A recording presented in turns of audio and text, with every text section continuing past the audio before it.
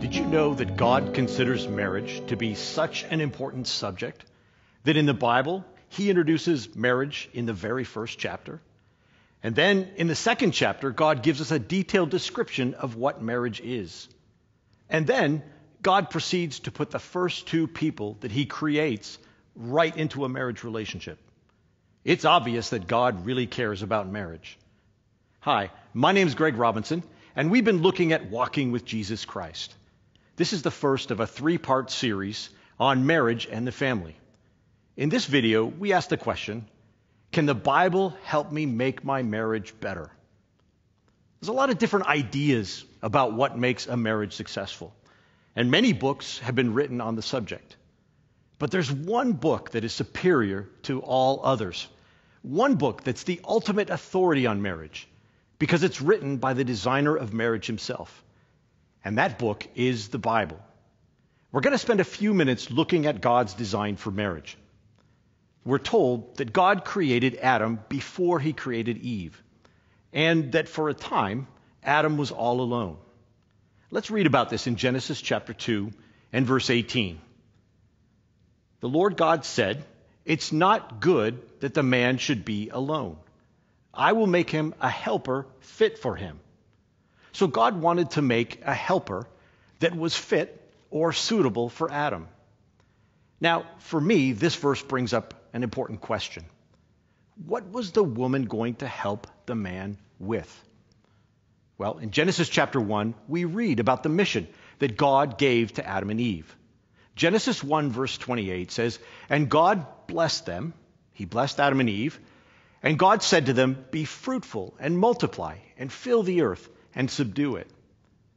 Now we know from other verses in the Bible that God wasn't just telling them to fill the earth with people. They were supposed to fill the earth with people who followed God's direction. Numbers chapter 14 makes that clear to us. Verse 21, it says, "But truly as I live, all the earth shall be filled with the glory of the Lord." Now what does it mean to fill the earth with God's glory? It's filling the earth with people who bring glory to God by obeying him. And filling the earth with people who glorify God is a common theme found throughout the Bible. The Bible has a name for the world filled with godly people. The Bible calls it the kingdom. And Christ mentions the kingdom over and over again in his preaching.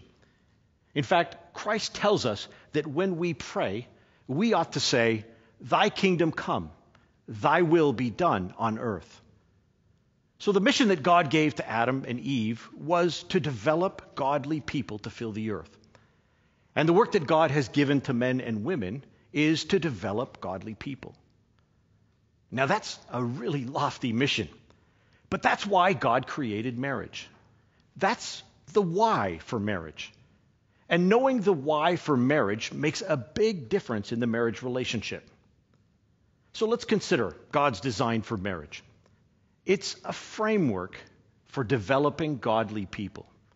And its purpose is to help a husband and a wife to become godly people, to help them raise their children to become godly people, and to help with the people that they meet to develop them into godly people as well.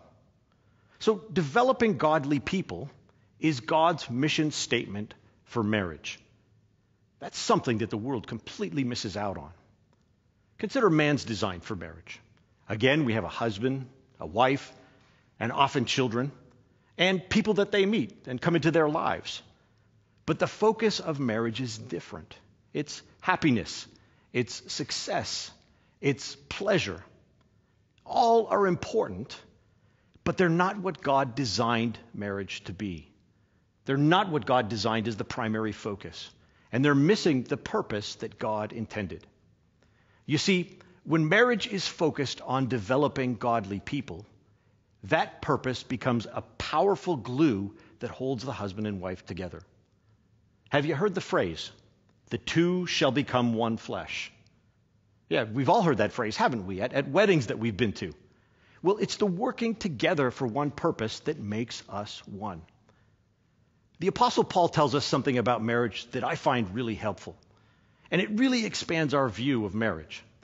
In Ephesians chapter 5 and verse 31, Paul says, "Therefore a man shall leave his father and mother and hold fast to his wife, and the two shall become one flesh." He quotes this right from the book of Genesis. He continues, "This mystery is profound." Paul says, I'm talking about Christ and the church. Paul's telling us that God created marriage in a very deliberate way. He created marriage to foreshadow the mission of Christ and his bride. And Paul says, that's really profound. So God created marriage to give us a glimpse of the relationship of Christ and his church. Paul's telling us then that the husband represents Christ and the wife represents his church or believers, and that they are joined together to become one. Now, what's the mission of Christ and believers? Developing godly people. So God created marriage to help us to understand the relationship Christ would have with believers. Let's look at an example of this. We're going to look at the work that Christ, the husband, gave to his disciples, the bride, before he left them to go to heaven. And we're going to look at Mark chapter 16. Mark chapter 16, and we'll look at verses 15 and 20. And he said to them, "Go into all the world and proclaim the gospel to the whole creation." Christ says to them, go out and develop godly people. It's absolutely beautiful, isn't it? It's fantastic.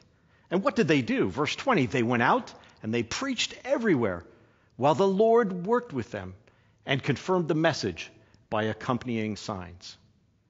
Jesus Christ and the people who are his bride have the same job as God gave husbands and wives. Now, we started this session with a question. Can the Bible help me make my marriage better? Absolutely, it can. Marriage is not just about happiness, success, or pleasure. Marriage is about two people helping each other in God's work. And when we understand that, it will make our marriage better. In our next video, we'll look at how God's framework for marriage helps to make a marriage successful.